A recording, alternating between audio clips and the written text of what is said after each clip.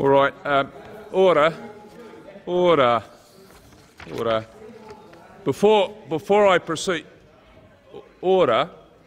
Before I proceed to questions without notice, a comment about question time for the foreseeable future. Senators will be aware that today is the first day of operation of the new temporary order, providing 30 seconds for the asking of supplementary questions, among other things. As it is not possible to set the clocks for 30 seconds, they will be set to 1 minute and stopped when they reach the 30-second mark. Other solutions are being examined, but it was not technically possible to make changes to the timing mechanisms over the Christmas break. So you will have to have a little bit of patience with the clerk at the table who will be setting the clock, but we will try to keep the 30 seconds as best as we can. Questions without notice. Senator Abetz. Thank you, Mr President. Mr President, my question is to the Minister representing the Prime Minister, Senator Evans. How many people comprise the Australian delegation to the United Nations Copenhagen Conference in December last year? What was the total cost to Australians of this delegation's attendance at the failed Copenhagen Conference? Minister representing the Prime Minister, Senator Evans. Thank you, Mr President. Mr President, I don't think it would be fair to characterise the Copenhagen Conference as failed. Clearly, the outcomes of the conference, well, the outcomes of the conference, Mr President, were substantial, if not all that this government sought to achieve out of it. And we think international engagement on serious responses to climate change remains a huge priority both for the world and for this country. And I think reflecting on what I saw of the release of the long-awaited opposition's policy today, where Mr Abbott couldn't answer questions about the detail, looked to be shuffling around when asked about it, and quite frankly it looked a fairly inadequate and pathetic response. But I'm sure Senator Wong will have something to say about that at some stage in the debate. But, Mr President, in relation to the specifics of Senator Abetz's question, as I recall, these figures were made available in terms of the numbers attending the conference at the time and reported widely in the press. I don't have that information. I don't have it with me at the moment because, as I say, it's on the public record, but I'm happy to assist the Senator and either refer him to the press reports or check with the Prime Minister's office. But certainly I know those figures were reported widely, but I'm happy to assist the Senator if he missed them and get those from the Prime Minister's office and make them available to him at the first opportunity. Senator Abetz. Thank you, Mr President. If the Minister doesn't agree with my definition of failed, does he agree with the government's own climate change advisor, Mr Ross Garnaut, that the Copenhagen Conference was, quote, a fiasco? The Minister. Thank you, Mr President. Mr President, I obviously don't agree with Mr Garnaut's characterisation of the outcome. I think there were outcomes that were worthwhile and which will help take it forward. As I said, Mr President, these details about who was attending the conference were released, and my understanding from a brief just been handed to me was that there were 68 federal government delegates. The total size of the Australian delegation to the United Nations Framework Convention on Climate Change Conference of the parties in Copenhagen was 98. So 68 were federal government delegates. The total Australian delegation was 98, Mr President, I'll see if I've got the rest of the information that Senator Abetz requested and provided to him. Senator Abetz. Thank you, Mr President. The Minister doesn't agree with my description. The Minister doesn't agree with Mr Garnaut's. Does the Minister agree with Labor's key business advisor, Dick Warburton, that given the failure at Copenhagen, there should be, and I quote, a delay in whatever we do until we have a clear picture? Given the fiasco of the Copenhagen Conference and calls for the CPRS to be abandoned, Why is the government again forcing the parliament to deal with its flawed legislation to inflict a massive new tax on all Australians? Senator Evans. Mr. President, obviously there was a whole series of questions in there. I don't think it's come to any surprise to Senator Abetz that I don't agree with him. I don't agree with him about much, and in some ways I regard him as the definition of failure. But Mr. President, this is just another opportunity for the opposition to apply its new tactics, which is to pose everything and to try and dirty up the government, as described by the leader, rather than seriously deal with policy. Mr. President. And I'd remind the opposition that at the last election they were absolutely committed to taking urgent action on climate change, and were absolutely committed to a trading scheme. And that under their previous leader, the last leader, they were absolutely committed to it. Now it seems they've had another policy adopted in the last day, Mr. President, but they have no credibility on this issue whatsoever. Order. Order. When we have silence, we'll continue with question time. Senator Wortley. Thank you, Mr. President. My question is to the Assistant Treasurer, Senator Sherry. Can the Assistant Treasurer inform the Senate of whether there have been significant developments in Australia's economic outlook and the world's recovery from the global recession since the Senate last met? How has the Rudd government's decisive stimulus strategy resulted in positive results for our economy, and will the government continue to deliver economic growth and to protect the jobs of Australians? The Assistant Treasurer, Senator Sherry. Well, thank you, Senator Wortley. Thank you, Mr. President, and all senators have a happy and safe 2010. It's first question time. I think more importantly, 2010 is shaping up that the year the world is going to emerge from the world's worst global financial and economic crisis since the Great Depression. According to the latest economic outlook released by the independent International Monetary Fund, Australia grew by just under 1% in the last calendar year.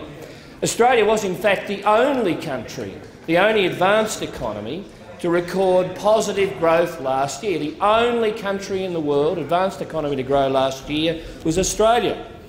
And the IMF attributes Australia's world-leading performance in substantial part to our, quote, timely and significant policy response to the crisis, in other words, the stimulus package. In real human terms, the stimulus package has saved around 200,000 Australian jobs. Some 200,000 Australian jobs were saved as a consequence. Tens of thousands of businesses would have closed if it had not been for the stimulus strategy. And this was a strategy opposed tooth and nail by the Liberal National Party. Senator Abetz says he doesn't believe it. Well, Senator Abetz, your shadow treasurer was predicting 1 million unemployed a year ago. 1 million unemployed. That's what he was predicting. And we are very, very thankful on this side of the chamber that the decisive action we took as a government has meant the saving of hundreds of thousands of jobs and tens of thousands of businesses. As I said, the IMF does expect a stronger economic performance amongst advanced economies. The economic growth rate for Australia is Senator Sherry, your time has expired. Senator Wortley. Does the Assistant Treasurer believe that there are significant challenges still ahead, and how does the Rudd government plan to continue to protect Australians from the worst effects of the global recession and guide the economy through to a full recovery? The Minister. Well, the international and respected and independent IMF, whilst it has said that there will be a stronger recovery this year, it's also cautioned that the world recovery does remain fragile, uneven and is dependent on stimulus support. The same stimulus support that the Liberal National Party opposed vehemently, which would have led to 1 million unemployed if we'd had their way, and the same stimulus package that they want totally withdrawn. The IMF, the independent IMF, has repeated its warnings that ripping out stimulus in advanced economies would jeopardise economic recovery. Of course, Senator Abetz continually interjects, Senator Abetz knows best. I mean, that's his claim. Senator Abetz matches his economic expertise against the experts at the International Monetary Fund. And if we'd adopted the prescriptions of Senator Abetz and the Liberal National Party, we would have had 1 million unemployed in this country. 1 million unemployed. Order. Time's expired. Senator Wortley. Thank you, Mr President. Can the Assistant Treasurer inform the Senate whether the Rudd government will continue to place economic discipline and responsibility at the pinnacle of considerations when formulating its policies? And is the Assistant Treasurer aware of any alternative policies? Assistant Treasurer. Well, thank you, Mr President. Look, there are highly reputable economists, economic organisations, I can list them, quote from them, that have supported the stimulus strategy, not just in Australia but around the world.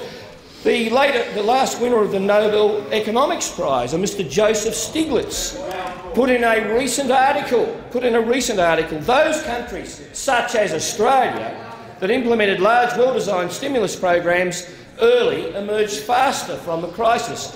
Others succumbed to the old orthodoxy pushed by the financial wizards who got us into this mess. And what we've got opposite is the financial wizard Senator Abetz and his colleagues, the Liberal National Party, who vehemently opposed the Labor government stimulus package, who vehemently opposed. That was their policy prescription. Sit back, do nothing. Sit back, do nothing, let the unemployment queues grow, let businesses close and fail. That was their prescription, and that's not the prescription the Labor government forged. Order. Time has expired. Order. Before I call the next question, I draw to the attention of honourable senators the presence in the chamber of His Excellency Mr Jovino Novoa, President of the Chilean Senate. On behalf of all senators, I wish you a warm welcome, and I would extend, with the concurrence of my honourable colleagues, the opportunity for you to take a seat next to me during question time. Senator Birmingham. Thank you, Mr President. My question is to the Minister representing the Prime Minister, Senator Evans. Can the Minister inform the Senate by how much electricity prices will rise under the government's massive new big tax on everything, the emissions trading scheme? Minister representing the Prime Minister, Senator Evans. Order. That was cruel. Order on both sides. Senator Evans is entitled to be heard in silence. Order. Senator Evans. Mr President, I thank Senator Birmingham for the question. I remind Senator Birmingham it was actually a scheme that he was going to vote for only a matter of months away. A scheme that Senator Birmingham was going to vote for only a matter of months ago. Mr President, we, the Rudd Labor government, actually believe Senator Evans, is cheaper than not Senator acting. Evans, just resume your seat. Resume your seat. Order. Order. Senator Evans is entitled to be heard in silence on both sides. Time for debating the issue is at the end of question time. Senator Evans. Mr President, this government is serious about taking action on climate change, not coming up with temporary little stunts like we saw today from Mr Abbott. What we're trying to do is put in place a market-based mechanism that allows us to seriously tackle the issue of climate change by putting a price on carbon and ensuring we get a market mechanism that seeks to address the enormous pollution that we emit and the impact that's having on the environment. So, Mr President, we have decided to again seek to get the Parliament to pass this piece of very important legislation. We will again give the Liberal National Party an opportunity to honour their election commitment, to the Australian people and support the emissions trading scheme. It has been the Liberal National Party's policy at the last election and during this term of Parliament. Senator Evans, resume your seat. Order. When there's silence, I'll give you the call. Senator Abetz. Thank you, Mr President. Sessional orders require that the minister be directly relevant to the question that was asked. The question asked was, by how much will electricity prices rise? The minister has now had 1 minute 1¼ minutes out of his 2 minutes to start getting relevant to that matter, and I would invite you, Mr President, to draw his attention and be directly relevant to the question asked. Senator Ludwig. On the point of order, thank you, Mr President. The Minister has been answering the question. It's unfortunate that we now find another frivolous point of order being taken so early in the parliamentary year. But the Minister has been dealing with the question, dealing with the climate change issue that's embodied within the question, and of course dealing with the substantive matter very well, might I say. Order. Order. I draw the Minister's attention to the question, and there are 47 seconds remaining to answer the question. The Minister. Thank you, Mr President. Mr President, clearly the impact of our ETS is a relevant consideration when the Parliament passes the legislation. That's why we've introduced it again. And we want to pass the legislation. And we have had 2 attempts in this Parliament to introduce that legislation, and you have had the opportunity to debate that legislation. And on some occasions you've supported it, and sometimes you haven't. The key point, Mr President, is that what this government did is guarantee that families would be no worse off, that we would provide compensation, because we were keen on making the polluters pay. Our program was directed at making the polluters pay. Senator Evans, order. Senator Abetz. Thank you, Mr President. On a point of order, once again, sessional orders require the Minister to be directly relevant to the question asked. He now has 8 seconds left in which to advise the Senate as to by how much electricity prices will rise under the emissions trading scheme, and I would invite you, Mr President, to indicate to the Minister if he is unable to answer the question by being directly relevant, he should resume his seat. I cannot instruct the Minister how to answer the question, as you know, and I do say that repeatedly in this chamber, as you are aware.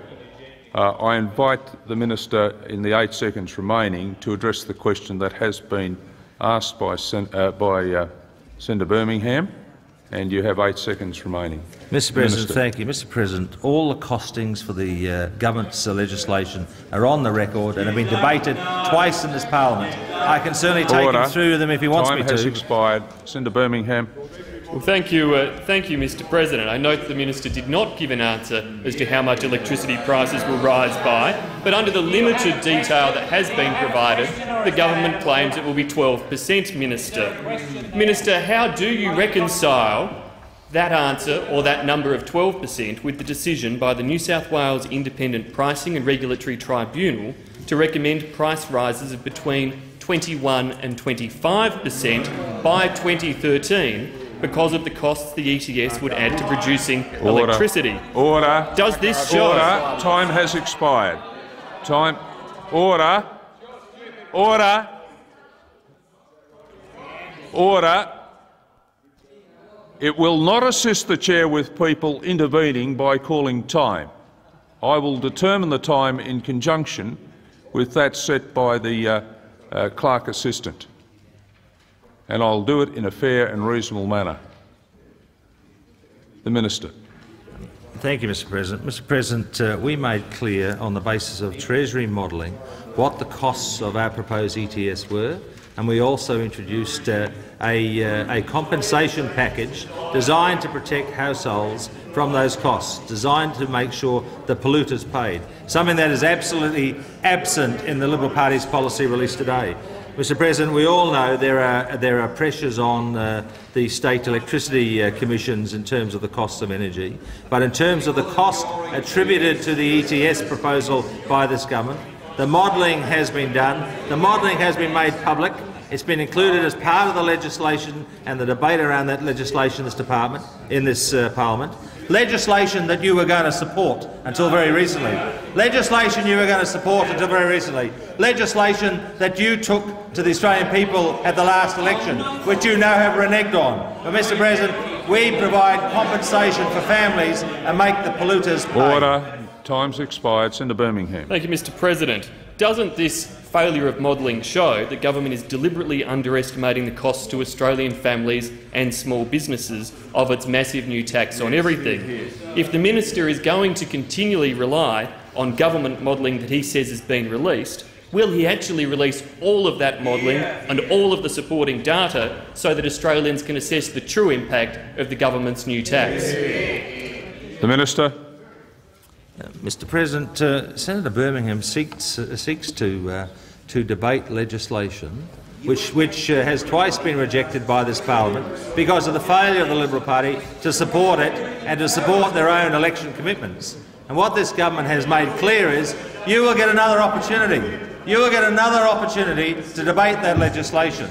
And we will go through the committee stages, and you can make those arguments if you want, Senator. But we have released the modelling that Treasury did that indicated the costs that would be faced by consumers, and we also produced a package that provided full compensation for them.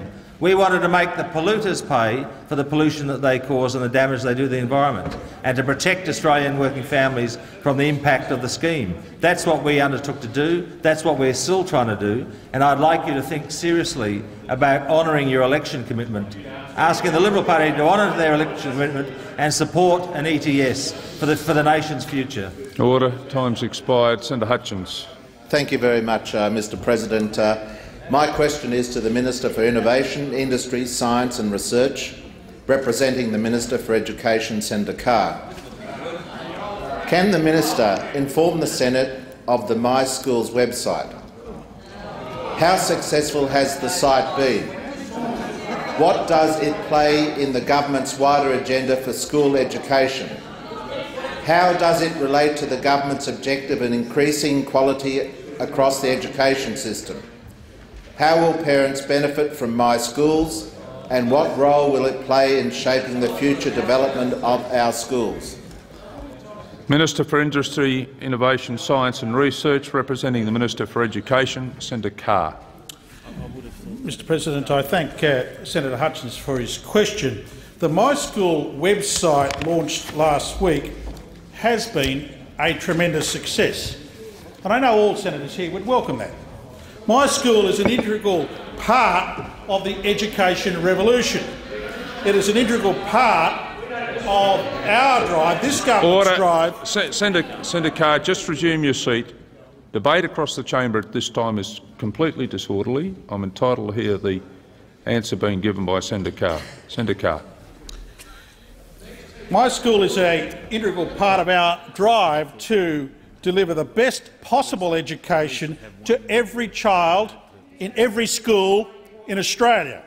And that drive includes unprecedented investments in school capital, in refurbishing every school around the country, in computers and in training centres.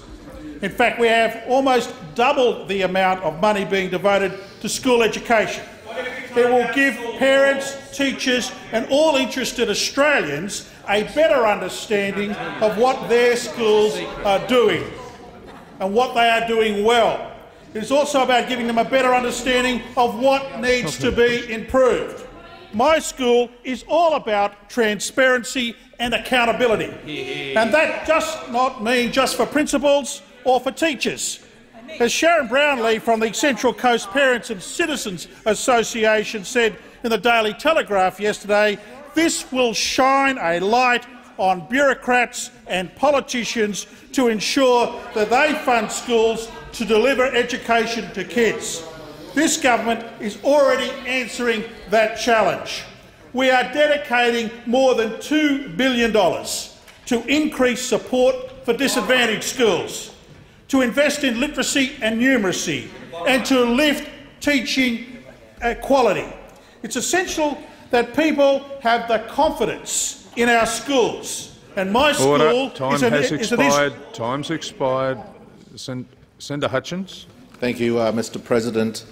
Can the Minister inform the Senate what kind of information is available on the My Schools website?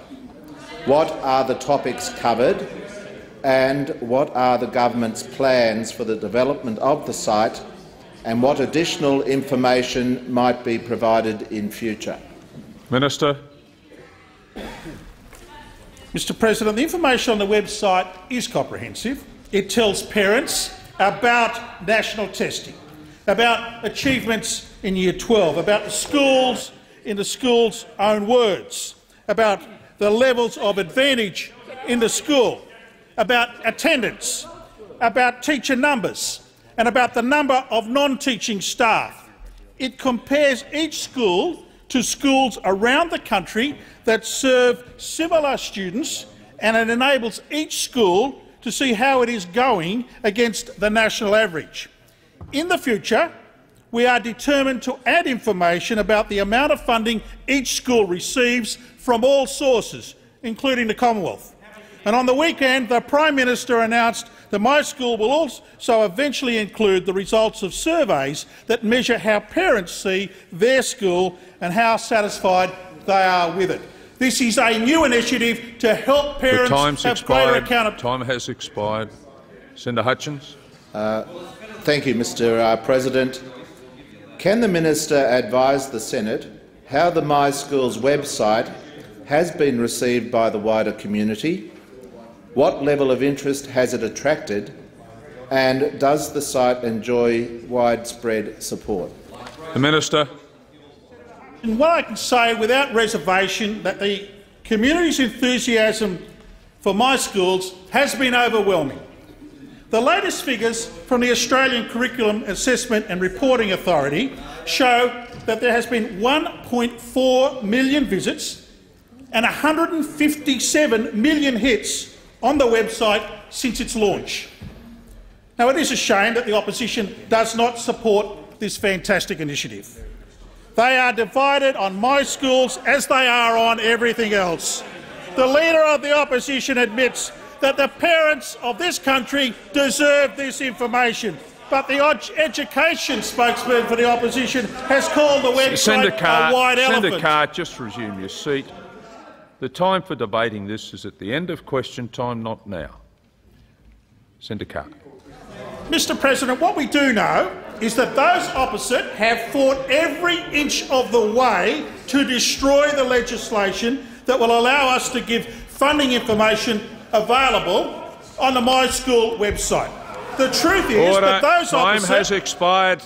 Time has expired. Order. Senator Troth.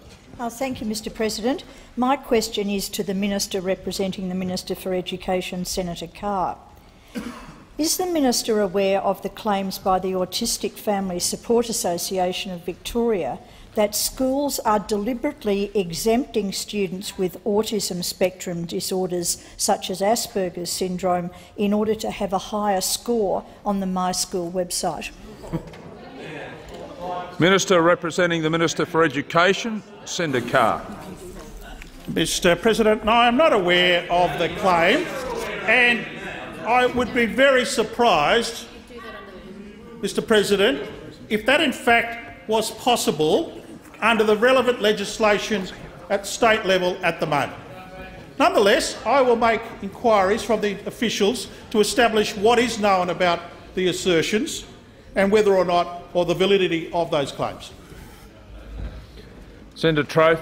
Well, thank you, Mr President, and to the Minister, in the interests of transparency and accountability, such as the Minister mentioned in his previous answer, what steps is the government taking to ensure that children with autism are not being unfairly refused entry into schools who wish to raise their NAPLAN score? The Minister. Mr President, I will make inquiries as to whether or not those claims that you've repeated are in fact the case. What I can say is that this government is providing $47.4 billion through the National Education Agreement to each jurisdiction that the Minister is funding to make decisions about resourcing for students with disabilities. The Australian government will also be providing approximately $814 million to non-government school sector under the Schools Assistance Act to help students who are educationally disadvantaged, including students who have a disability. Now, this is approximately $159 million in addition to that was provided by the previous government in 05 to 08. The responsibility for the allocation of these funds, I'm sure Senator Troth is aware, is up to the individual schools within the non-government education authorities in each state and territory. However, Order. the Commonwealth— has expired. Time has expired. Order. Senator Troth. Thank you, Mr President. Does the minister agree with the spokesperson for the Autistic Family Support Association of Victoria, who said in a Metropolitan Daily last week that, and I quote here, that the My School information cannot be taken at face value, unquote? The Minister. Well, Mr President, there have been many comments concerning the My School website. The overwhelming number of parents understand its value, appreciate its importance and acknowledge how essential and timely it is that they have more information about their schools and the schools that their children are attending.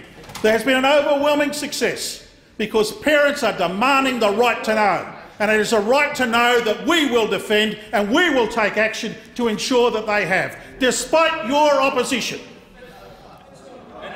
Order. Order. I'm waiting to call Senator Bob Brown. Senator Bob Brown. Thank you, President. My question is to the Minister for Climate Change, Senator Wong. And I ask, is it true that the opposition's policy on climate change announced today will do almost nothing to protect seashore properties in Australia from the impact of climate change? Is it true that some 700,000 properties are threatened by potential climate change damage in the coming century? Order. No, order. Order. Senator Brown is entitled, the same as any other senator in this place, to be heard in silence, and there should be no interjections. Just wait a minute, Senator Brown. You're entitled to be heard in silence. Senator Brown. And I ask, in view of the decision by the Land and Environment Court yesterday against the Byron Bay Shire Council, Municipal Council, is it the government's intention to leave local government to pick up the tabs for the multi-billion-dollar bill that will accrue through coastal erosion to properties in Australia in the coming decades? Minister for Climate Change and Water, Senator Wong. Thank you very much, Mr President, and thank you to Senator Brown for the question. I had assumed that, given the build-up to the opposition's climate change policy, the big announcement that was billed today, Mr Abbott and Mr Hunt and Mr Truss out there trumpeting their great new policy, that the first incoming would be to me saying, "Isn't our policy great?" Well, you know, they didn't even want to front up and have an argument about their policy, Mr President. It falls to Senator Brown to ask the government about— Senator Wong, just resume your seats. On both sides, I need silence. Senator Wong, proceed. Thank you, Mr President. It falls to Senator Brown to ask me a question about the opposition's policy, which is nothing more, Mr President, than a climate con job. A climate con job. That's all they've come up with all the chest beating and all the hoopla and all the threats and all the politics. All you've come up with is a climate con job. And I'm sure we'll have plenty of opportunity in the coming days to just find out exactly how much your policy will cost and that it won't work. In response directly to the second part of Senator Brown's question, I am aware of the decision of the Land and Environment Court. Obviously, that is a New South Wales jurisdiction, but the senator would be aware the Australian government is extremely concerned to ensure that we assist local government with gaining the understanding, with understanding the risks of climate change. We released last year, as you may recall, a study into potential sea level rises as a result of climate change to enable different levels of government to start to better work together on a better knowledge base to plan for the future.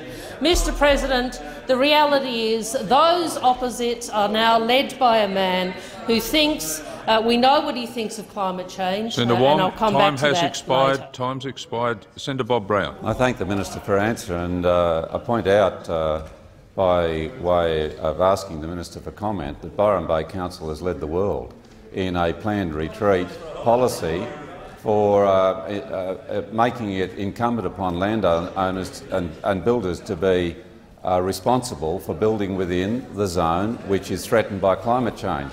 But the Land and Environment Court has not upheld that. I asked the minister, how many billions of dollars does local government now face in payouts to people who build within the Time has expired, Senator threatened... Brown. Time's expired to ask the question. Senator Wong. Well, as the senator would be aware, this is an issue that the government is very aware of. As I said, we published a study last year which looked at potential levels of sea level rise, the number of Australian buildings which could potentially be at risk.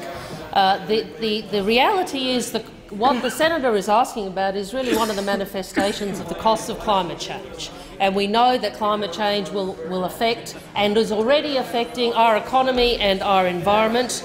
We know that Australian coasts are also under significant pressure. So certainly in my colleague Minister Garrett's portfolio there is funding for the national through the Caring for Coast election commitment. As I said, through my department we also presented the National Coastal Risk Assessment, which will and has and is assisting local governments to better understand the risks. Can I say, to be absolutely frank to the senator, this is an area of work which requires all levels of government to work. Senator Wong, time's expired. Senator Bob Brown. Thank you, President, but my question was directly about the cost. Is the Commonwealth going to leave local government to bear, totally by itself, the multi-billion-dollar tab from the erosion of Australia's coastlines, which threatens up to 700,000 properties this century? The Minister. Well, again, what I say through you, Mr President, is this is an example of why this nation has to act on climate change, because we know that the costs of failing to act, are far greater than costs of responsible action now. That was once the policy of the Liberal Party of Australia, was once the policy of a number of the senators opposite who are now interjecting. And I wonder why they do protest so much, because they know they have a policy released today which is nothing more than a climate con job. Senator Humphries. Thank you, Mr President. My question is to the Minister for Immigration and Citizenship, Senator Evans. Following the arrival of yet another boat last night, yes, more than one, carrying 181 people and 4 crew, cruising into Christmas Island, actually intercepted within sight of Christmas Island, when will the Rudd government finally admit that its border protection policies have comprehensively broken down? Minister for Immigration and Citizenship, Senator Evans. Mr President, the Rudd Labor government is absolutely committed to strong border protection policies. The fact is that we have invested more in border protection than any other government.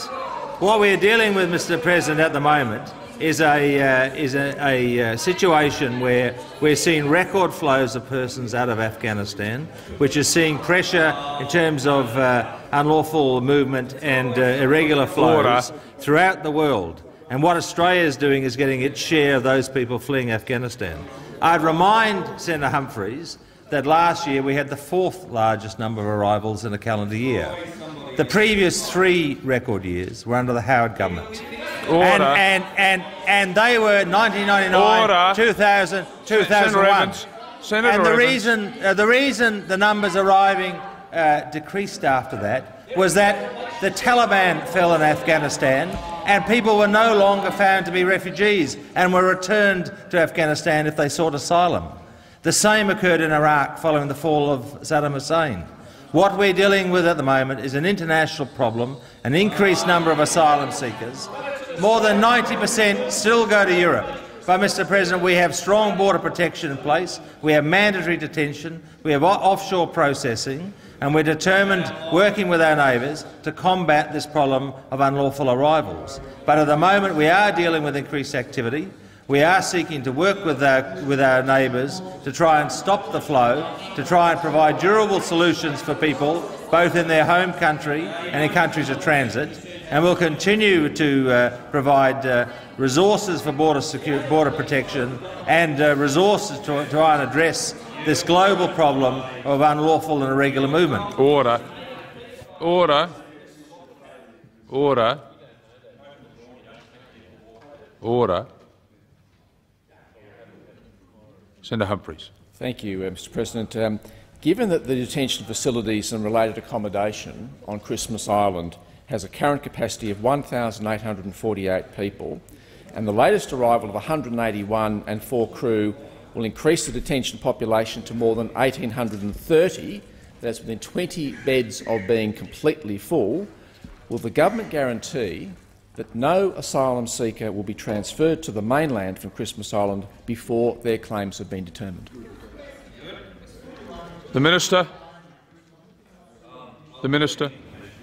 Mr President, what I can do is just correct, first of all, Senator Humphries, your figures aren't exactly right, but effectively they're about 1,800. No, in fact, it's slightly less. But the point is, well, Senator Humphries got the figures wrong, but I'm saying they're in small numbers. Mr President, we have remaining capacity at Christmas Island. We have capacity, and the capacity is being expanded. And more capacity has come online recently, and more will come on in recent weeks. But we have also made it very clear that if we need capacity, we will use the other detention centre built by the Howard government, the one in Darwin, the immigration detention facility in Darwin, to finalise processing if we need the extra capacity. I made that clear. But interesting that today the Liberal opposition member announced that you were returning to the Pacific solution, that you were going to again look for third countries to process people. Nauru was back on the agenda. Order. A very interesting development, Senator. Time has expired, Senator Evans. Order. Sweatterman. Order. Senator Humphries. Thank you. Can the minister advise whether he has received advice about the pressures and constraints on the operation of detention facilities at Christmas Island in the wake of the 10-fold increase in the detention population during the last 12 months? The Minister. Thank you, Mr President. Mr President, I can advise that we are dealing with an increased number of persons in detention. That's correct. Nowhere near the numbers that the Howard government had to deal with in a series of camps around Australia, but we are dealing with increased numbers. Order. But, Mr President, Order. what we have done is increase the capacity on Christmas Island. We've used the very modern facility built by the Howard government, which only came online in 2007, as the Howard government's preparedness for the next spike in activity. And we thank them for that because we're sure they wouldn't have built it otherwise. Order. Otherwise, Order. you're suggesting Senator they Evans. wasted $400 million. Senator Evans, resume your seat. Senator Evans, there's a point of order, I presume. Yes, it is. Senator Humphries. I asked whether the minister had received advice about the pressures and constraints on the capacity of Christmas Island. Could he answer that part of my question, please? I draw the attention of the Minister to the question. You've got 23 seconds remaining. The Minister. Thank you, Mr President. As I said to the Senator, and as he knows, and I told him on a number of occasions late last year, we are increasing the capacity on Christmas Island beyond that which was built by the Howard government and commissioned in 2007. And we anticipate a capacity of about 2,200 under the current proposals. So yes, there have been pressures in terms of capacity, but we've expanded the capacity and are coping with the extra Time demands. has expired. Time has expired. Senator McLucas. Thank you, Mr President. My question is to the Minister assisting the Prime Minister for Government Service Delivery regarding the nation-building economic stimulus plan. Is the Minister aware that during the school holidays it appears that work on the Building the Education Revolution projects has increased? Can the Minister provide the Senate with information on the level of activity happening at our schools during the holiday break? Is the Minister also able to outline to the Senate how this vital schools infrastructure is supporting jobs? And how is the stimulus generally helping to support employment across the economy, and are there any threats to the jobs that it has sustained? The Minister assisting the Prime Minister for Government Service Delivery, Senator Arbib. Thank you, Mr President. Can I thank Senator McLucas for the question, but also for the work she's undertaken, particularly in the far north Queensland and the community of Cairns, where unemployment reached 14%. And the work she's done to create jobs, support the local community, should be commended. Mr President, I'm pleased to inform the Senate that while Parliament has been in recess The builders, the contractors, tradies and subcontractors working on the Building the Education Revolution projects have been hard at it. As senators would be aware, the program is valued at $16.2 billion, and I'll remind senators that coalition senators voted against it 6 times. As at the end of December, Mr President, so we're only halfway through the school holidays, in the nation's 8,000 primary schools, over 5,000 projects are now under construction. That is now more than double from only 2 months ago. What that means, Mr President, is that there are tradespeople on sites, wages getting paid, libraries being built, classrooms being built, science and language centres being built, and Tony Abbott, the member for Warringah, complaining. Mr President, with the science and language centres, 2 months ago there were only 33 of those centres underway.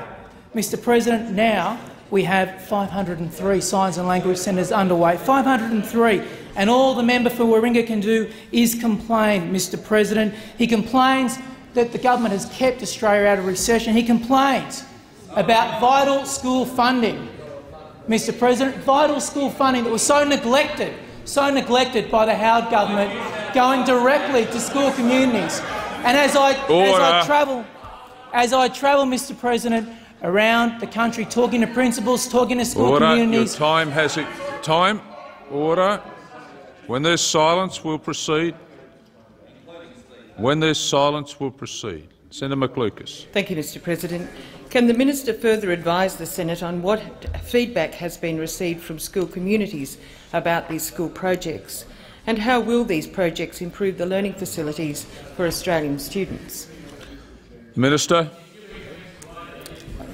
Thank you, Mr President. I was talking about some of the feedback I was receiving from principals and school communities. Can I talk to you about Heather Harrison from Hervey Bay? What she said was, I'm not a teacher, but I will have the pleasure of working in one of these soon-to-be-completed school facilities in regional Queensland. After being without a purpose-built library for many years, I now look in awe at the facility we will have, and I still can't believe it. Or the Reedy Park primary principal, Barb Munt, who told Border Watch this week, we would have had to have had Lamington Drive for the next 100 years to get the money we need to do these sort of things. It's wonderful. It's wonderful. Mr President, compare that to the comments this week by the opposition finance spokesman, Senator Joyce, where he said, in relation to the Building the Education Revolution, the rats have got to live somewhere during the Christmas holidays, and a hall's a good enough place for it. Mr President, how out of touch is Senator Joyce, Mr President? Time has expired. Order. Order. Senator McLucas. Thank you, Mr President. Can the minister further advise the Senate on the progress he has personally seen going on at the many schools he has visited around Australia? What feedback has the minister received on those projects, and are there other examples of the response of school communities to the government's investment in the Building the Education Revolution? The Minister. Thank you, Mr President. Well, a week ago I was in Perth and visited Westminster State School. Order. And, Mr President, three classrooms under construction, workers on sites, apprentices on sites, and money going into the local economy. School community happy, tradespeople happy, exactly what the stimulus was designed to do.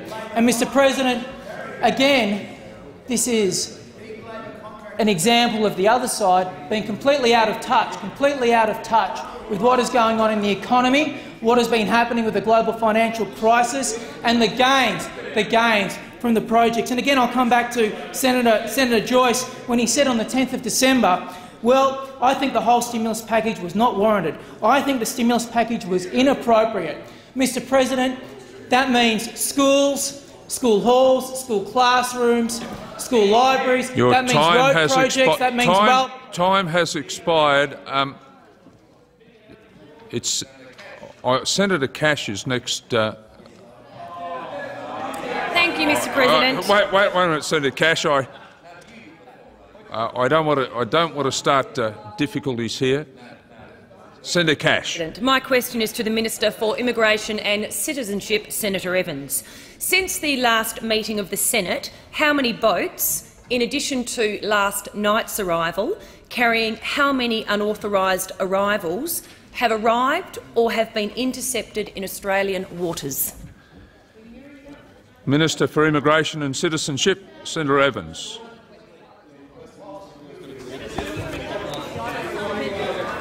Order. Order. Order.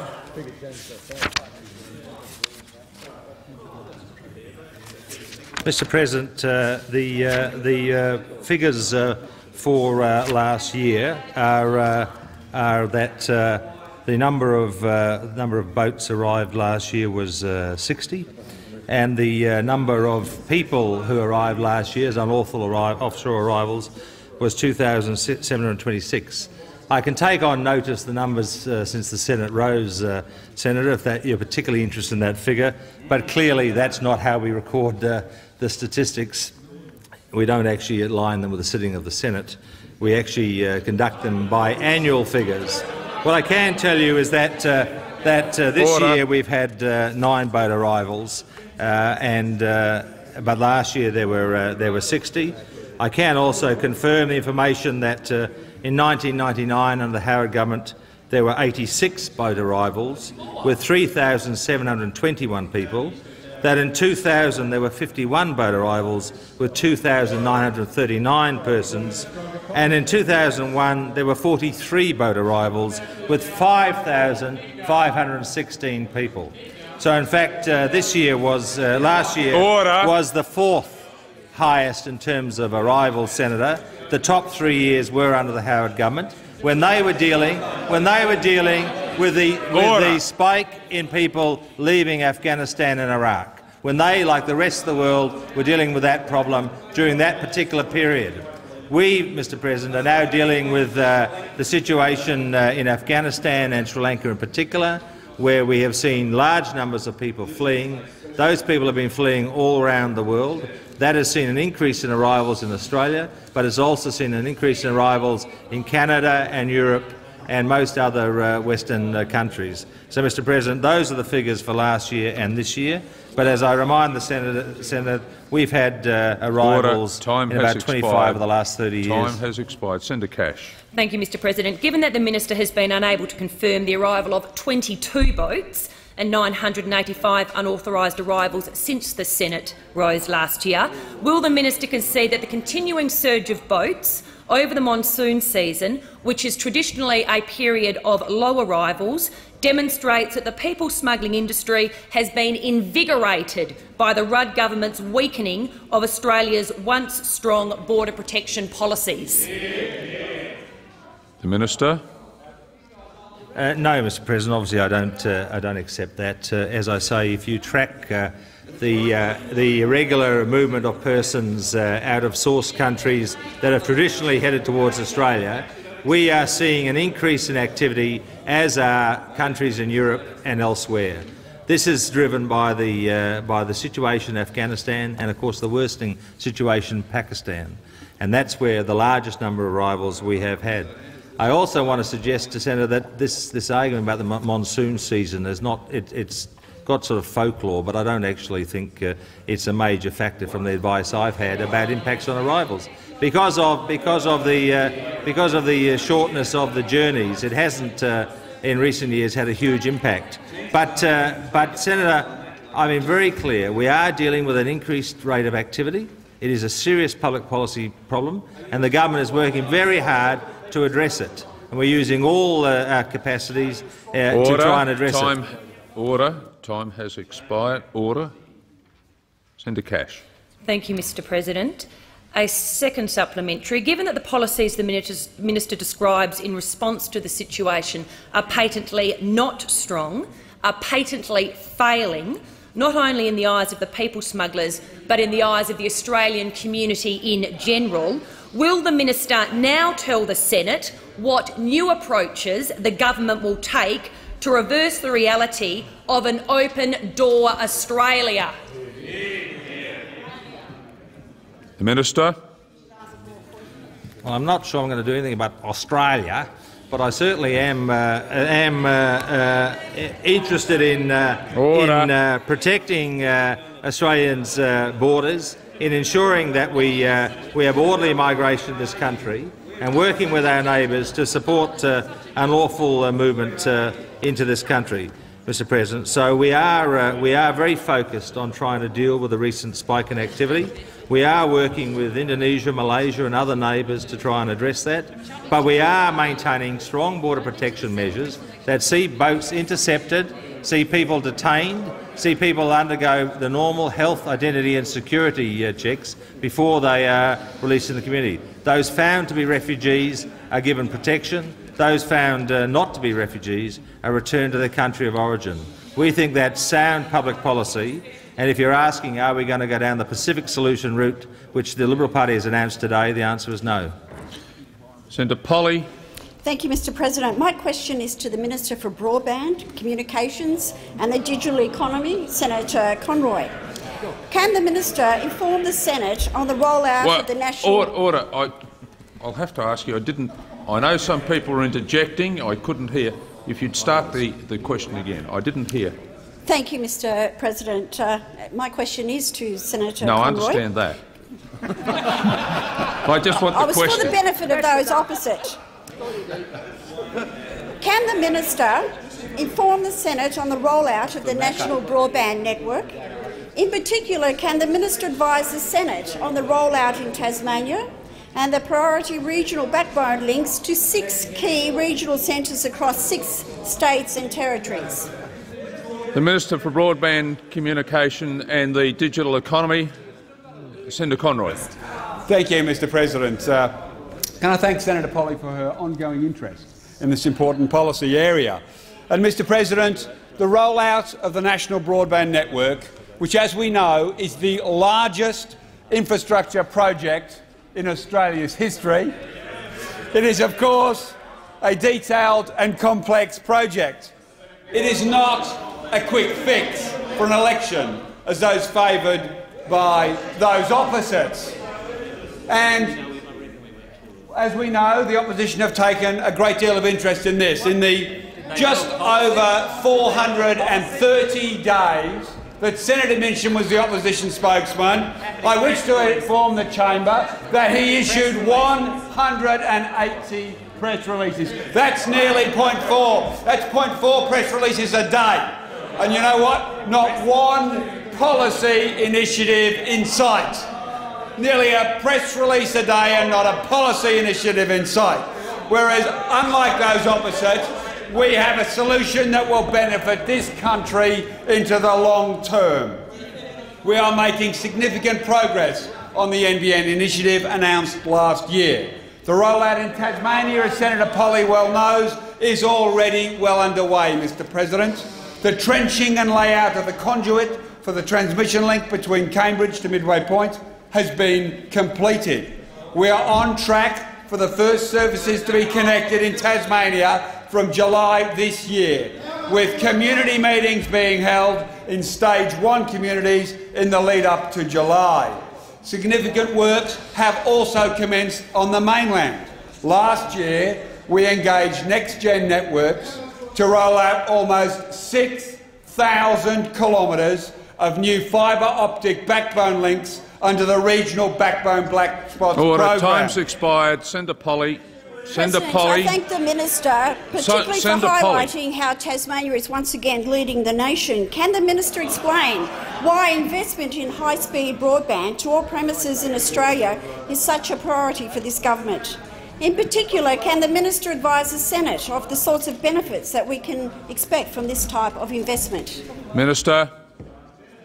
Thank you. Mr. President, high-speed broadband is about far more than downloading movies faster, as claimed by those opposites.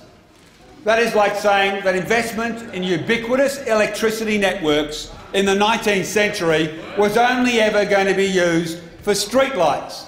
The NBN will be the enabling platform for a range of applications in the health, the education, the energy and the aged care sectors, Mr President. Investment in high-speed broadband is about investing in health by promoting things like remote diagnosis and telemedicine. It is about investing in education, giving students access to multimedia learning no matter where they live. It is about investing in energy efficiency measures, encouraging the use of smart grids and smart infrastructure technology to better manage the use. Time's expired. Senator Polly. Mr President, my final supplementary is, can the minister explain what other benefits high-speed broadband will deliver to the Australian economy? In particular, how it will assist our ability to respond to climate change? The Minister. Thank you. Thank you. Unlike those opposite who are scoffing at Senator Polly's question, this government recognises the ability of broadband and a national broadband network to improve Australia's position in climate change. High-speed broadband has the potential to drive a range of significant environmental benefits by enabling, for example, more flexible work practices that reduce travel and commuting, smarter and more efficient use of infrastructure resources. A 2007 Telstra study found broadband could reduce Australia's annual emissions of greenhouse gas by 5% and save $6.6 billion a year in energy and travel costs for both businesses and households. Video conferencing and teleworking will remove the need for travel for in-person meetings and travel with flow on environmental benefits. Your time has expired. Senator Evans. Could I ask that further questions be placed on the notice paper?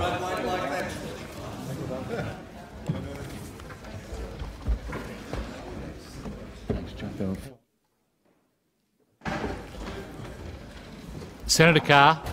Mr Deputy President, Senator Heffernan asked me a question on the 26th of November 2009. I wish to table further information in response to that question. Table or incorporate? I think incorporate. Incorporate, if that's wishes. And in regard to a question I was asked today by Senator Troth, insofar as enrolments are concerned, the actual physical exclusion of a student from a school, I have yet to get information on that. But as to regard to the NAPLAN participation rate questions that go to whether a student's actually enrolled in a school and then excluded from any testing, the NAPLAN participation rates are reported for each school on the website so that it is clear how many students participated in the testing, and any attempt to exclude students from the testing will be apparent from this data. This information has been provided to me by the Education Department. Students are exempted from NAPLAN tests if they are severe intellectual or functional disabilities, or if they have from a non-English speaking background and have been learning English in Australia for less than 1 year. Exempt students are not included in the calculation of the school average. All Australian governments have committed to promoting increased participation of such students in the national assessment process, and the national protocols for the administration of the NAPLAN test outline the agreed policies and practices for providing students with special support, adjustments and accommodation. I trust that assists the Senator. Senator Wong. Thank you, Mr President. I've just been provided with an answer to the question Senator Troth asked me last year in relation to, in my capacity as Minister representing the Minister for the Environment, Heritage and the Arts, concerning the Green Loans program and I think also Green Start program. I'd seek to table that addition to my answer. Incorporate. Sorry, I seek to leave to incorporate. Is leave granted? There being no objection, leave is granted. Are there any motions to take note of answers? Senator Birmingham. Thank you, Mr President. I move that the Senate take note of answers given by Senator Evans in response to questions from Senator Abetz and myself today.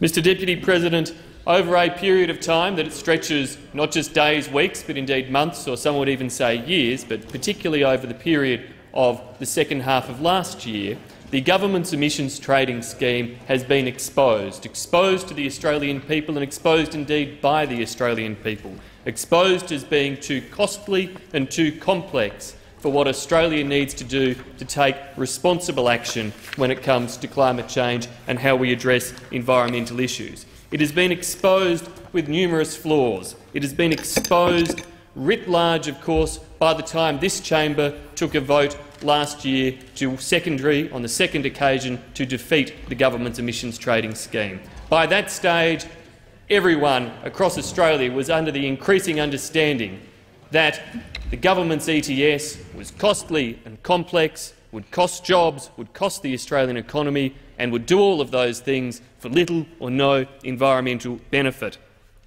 These are the reasons, of course, that Australia has been tuning ever so strongly against the government's ETS, that I have seen it in my electorate office, as I know all of my coalition colleagues, and I'm sure all senators have seen it, the strength of opinion, the strength of opposition to this ETS and to the impact it will have on Australia.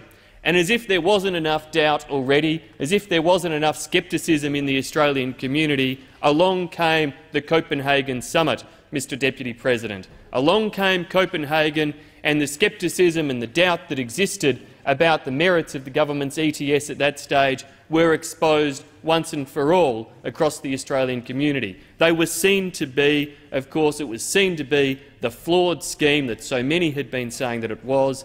It became quite apparent that Australia was unreasonably getting ahead of the rest of the world and that Australia was going to end up, and Australian families and small businesses were going to end up paying a very, very high price thanks to this government's desire to introduce a very costly, a very complex scheme ahead of any form of sensible global action. Copenhagen, of course, Mr Deputy President, saw the Prime Minister head off there. He headed off to Copenhagen like some medieval king who took his entire court with him to Copenhagen. We saw Senator Evans today give some numbers about the number of people the government had in Copenhagen.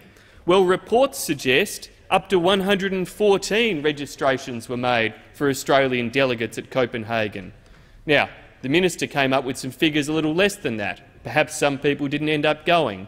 Whatever the case may be, we had dozens upon dozens upon dozens upon dozens of Australian government, state government, local government, you name it, hanger-oners going to Copenhagen for, of course, the talk fest that it ended up being. And what did it produce? It produced a flimsy three-page non-binding accord. Three-page non-binding accord. By my reckoning, there were more than 30, probably 35 people there from the Australian delegation for every page of that accord. 35 people it took to write one page out of each page of that accord, and that's all Australia got for it. As time has gone on, we've seen that even the claims the government has made on the cost of its ETS are flawed. They claimed that electricity prices would go up by 12%, yet the New South Wales Independent Pricing and Regulatory Tribunal has recommended increases of between 21% and 25%. More than double or more than double what the government says the price rises of its ETS would be on electricity. Then we see in Victoria reports that a Victorian energy company has asked the Australian energy regulator to permit it to increase costs that could see Victorian bills rise by 400% in 4 years. Australian families, Australian small businesses cannot afford the ongoing cost of the price rises that Labor's ETS will impose on them. Instead, Mr Deputy President, the Coalition has today released a clear alternative, an alternative that will allow Australia to achieve a 5% emissions reduction target, but to do so on a no-regrets basis, to do so on a win-win basis, Senator Ludwig, a win-win basis where we can achieve real environmental outcomes, improve the efficiency of our soils, improve the efficiency of our farms, improve the efficiency of our electricity generators, get some real benefit for Australia for the long term, focus on the 5% reduction target rather than taxing 100% of emissions that the government proposes to do, and in the process pushing costs up for every Australian family and every Australian small business. Senator Marshall. Thank you, Deputy President. Well, I guess it's a cruel world over there in the Liberal Party to get Senator Birmingham to have to make that sort of a speech when only a couple of months ago he was an enthusiastic supporter of the government's emissions trading scheme. In fact, he'd been a supporter of emissions trading all throughout his political career in this place. In fact, I'm sure he was one of the proud supporters of the position that the previous government, John Howard's government, actually took to the election. Let no one forget that Liberal Party policy that they went to the last election was for an emissions trading scheme. And there it was, right through a policy supported by those opposite right up until a number of months ago. A policy, a position, legislation that was negotiated to agreement with the Liberal Party, ready to be voted on after negotiated with the Liberal Party, and Senator Birmingham was one of those senators that was enthusiastically going to support that legislation through the parliament. But nonetheless, his preferred leader got rolled by a single vote, even though I think there was some votes missing or some incorrect votes filled out. I think some people in the Liberal Party couldn't even find their way to actually vote either of the two boxes for either of the two candidates. It's a pretty hard task for some of them, but there we go. By one vote the leadership changed and Senator Birmingham finds himself on the front bench of the Liberal Party and has to do these cruel things. And I guess that's a reflection of the cruelness of the leadership in this place, where they would make Senator Birmingham come in and make a speech like that, which he doesn't believe in, which about half of the Liberal Party don't believe in. And what was really surprising is that I thought getting up as the first speaker in this debate after the questions, their lead questions in question time today, that they'd be getting up promoting their scheme. Well, as 4.5 minutes went by, I was wondering whether they're actually ever going to get to their policy at all. And of course, with 30 seconds to spare, yes, Senator Birmingham brought himself to actually acknowledge that today they announced a policy. But was there any detail of that policy? Did he try to sell it? No, because he knows it's a hollow policy, it's an absolute con job. It puts no cap on pollution. What it says is that you can continue to pollute as much as you like, and what we'll do is we'll get the taxpayer to pay by implementing regulation and ways that way. No market-based solution, but simply the taxpayer will pay for the cost of pollution, of which we will put no tax. Now, I know Senator Birmingham's a little bit embarrassed about this whole thing, and I'm not surprised he's now leaving the chamber, because I think we'll be here at some point in time where the wiser heads in the Liberal Party actually go back to the policy which they knew was the correct policy in the first place. They did know at one point in time that the cost of failing to act was to be far greater than the cost of acting. They also knew that the best way to control emissions is by putting a tax on pollution, making the polluters pay, and then using that money to drive technological change and to subsidise the community for the extra costs that would be applied through making those substantial steps. That's what it was going to be: tax the polluters and subsidise the community. They've thrown that out. They knew at one point in time that that was the best way to achieve reductions in emissions. They knew that. And of course, one of the other really disturbing and I think sad things was with our legislation going down late last year was the behaviour of the Australian Greens. The Australian Greens who say that they want to do something about climate change stood shoulder to shoulder with the sceptics, stood shoulder to shoulder with the deniers on that side of the chamber, and they voted to do nothing about saving the environment. They voted to do nothing about reducing emissions in this country. They stood shoulder to shoulder in support of the deniers and the sceptics, and they ought to be condemned too. And the Australian people ought not to be sucked in or fooled by the Australian Greens. When they talk about they want to do something about the environment, they stand for doing something with the environment. Let no one forget that in this place they had an opportunity to support this government in doing something about climate change, but they voted to do nothing.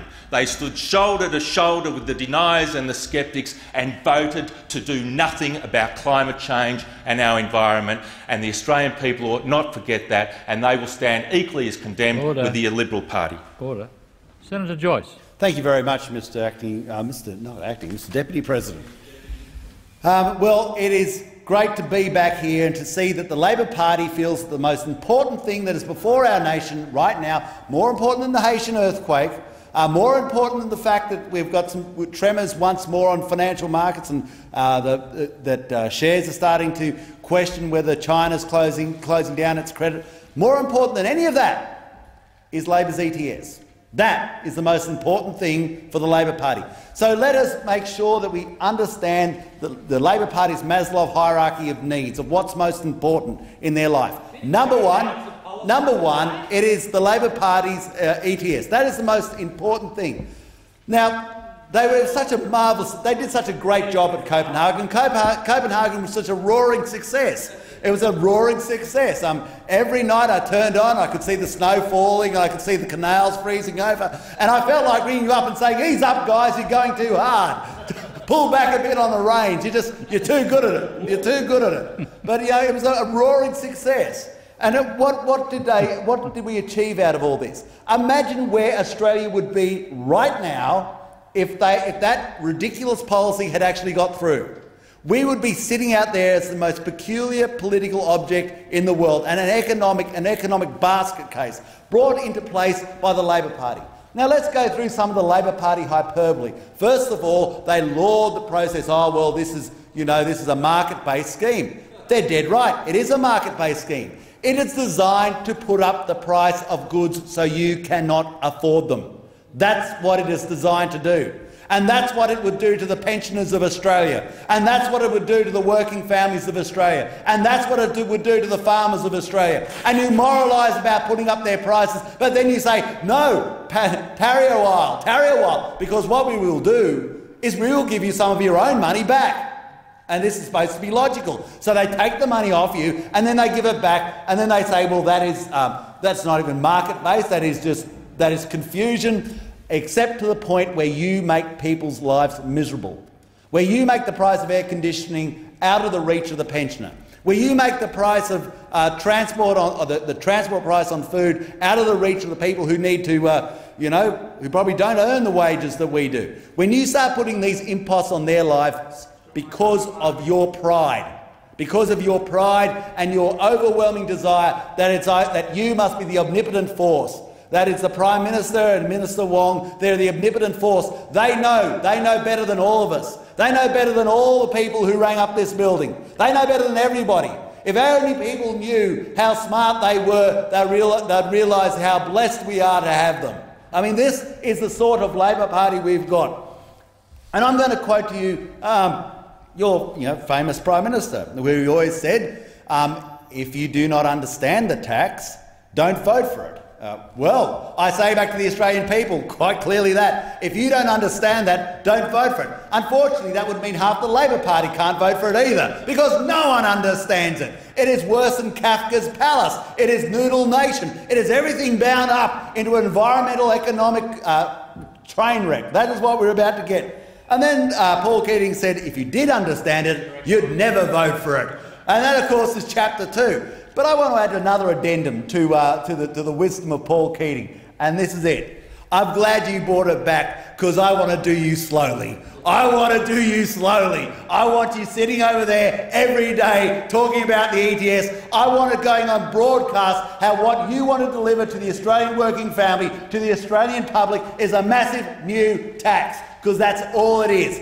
That is your benevolence to them. And I can see you all sort of barging out of the chamber. You don't want to be here. You want to be a million miles away from this. And the polling's saying the same. The polling is a wake-up to it, because all of a sudden they've realised that this massive new tax is money in your pocket and a cost to them.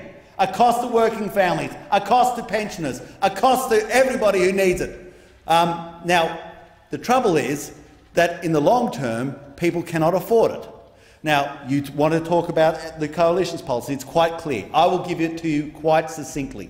$3.2 billion, full stop. And for what the greatest moral issue of our time, I think we can afford $3.2 billion. But ours is succinct, ours is understandable, yours is just a complete and utter cluster. And that is what we are going to do to you over the next few weeks. I hope you keep it here for as long as possible, because I'm really going to enjoy these next couple of weeks. Senator Bishop.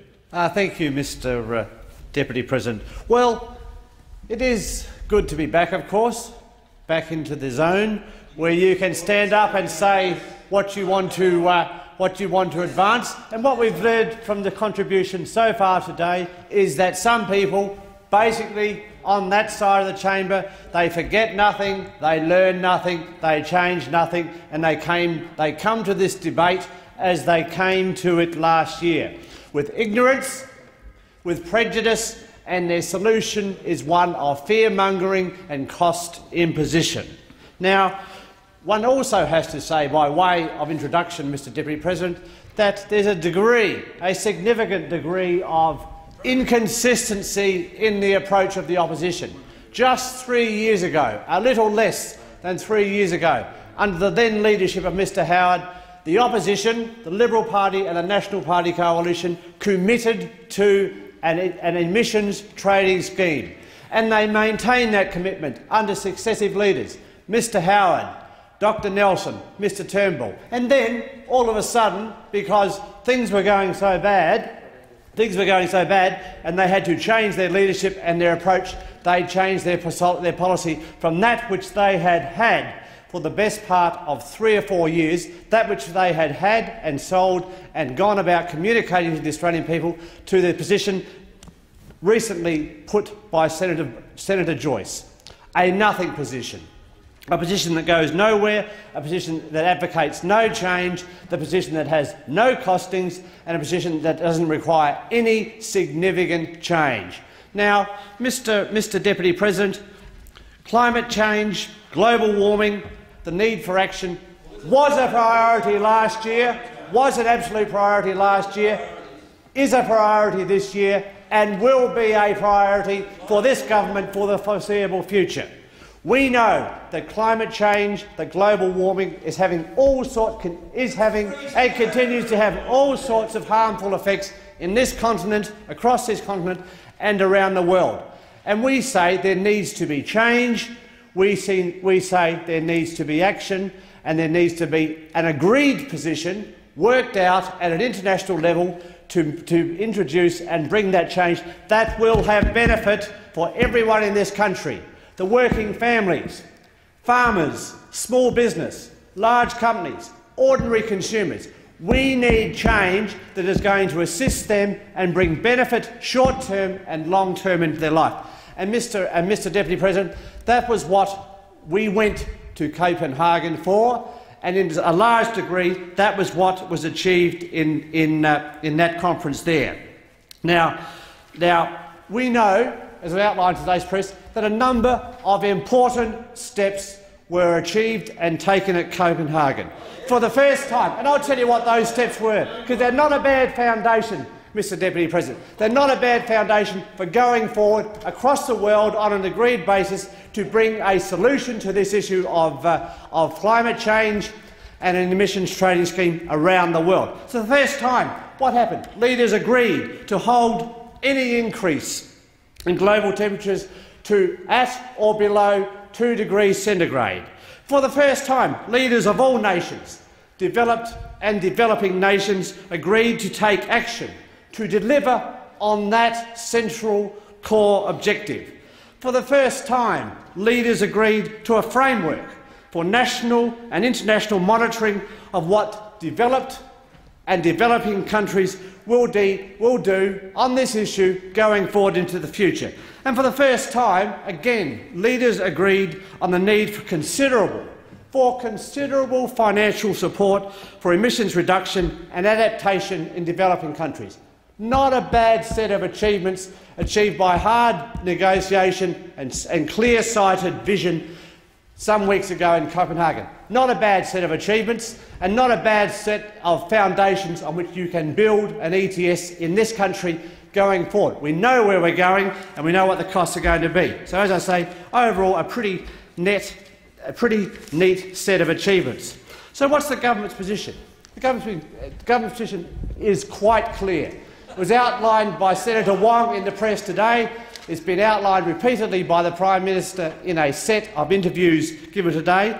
And let's be clear. We don't say that climate change is easy. We don't climate change solution. Addressing the problem of climate change is easy. We don't say it's going to be quick, but we do say that there is a way forward.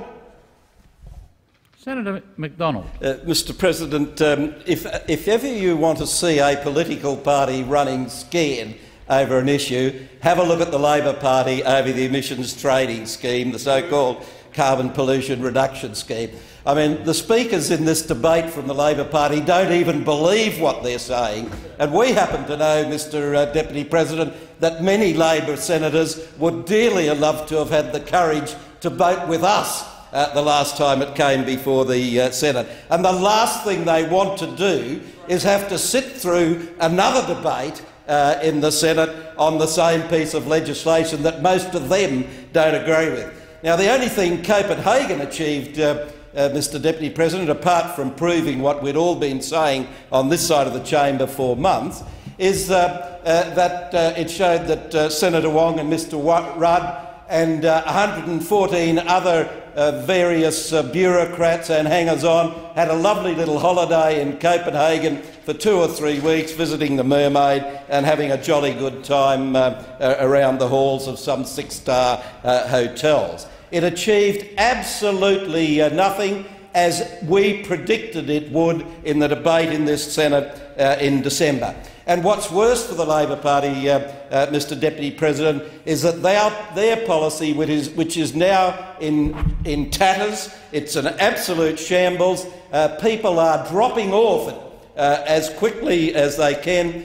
And to add matters worse for the Labor Party, today we have the next Prime Minister, Tony Abbott, releasing a practical, down-to-earth, direct action policy which will reduce carbon emissions by 5%, and it will cost the Australian people $3.2 billion over the next 4 years, as opposed to Mr Rudd's ETS, his big tax on everything, of $40.6 billion over the same period. Compare that, Mr Deputy President. I want to emphasise it. Our scheme to get a 5% reduction, $3.2 billion in 4 years. The Labor Party scheme to get a 5% reduction in the same period, $40.6 billion. Now, Mr Deputy President, not only am I excited about the Emissions Reduction Fund, which we'll talk about at length when we have a lot more time, but I'm very excited that the other elements of our policy released by Mr Abbott today are great for those of us who live in Northern Australia. A lot of sunshine up my way, Mr Deputy President, and under our policy there will be $1,000 additional on top of what is existingly made available, a grant by the government for solar power and solar hot water. Mr Deputy President, the Solar Towns and Schools program, an initiative of the Howard government, is being enhanced under Mr Abbott's policy.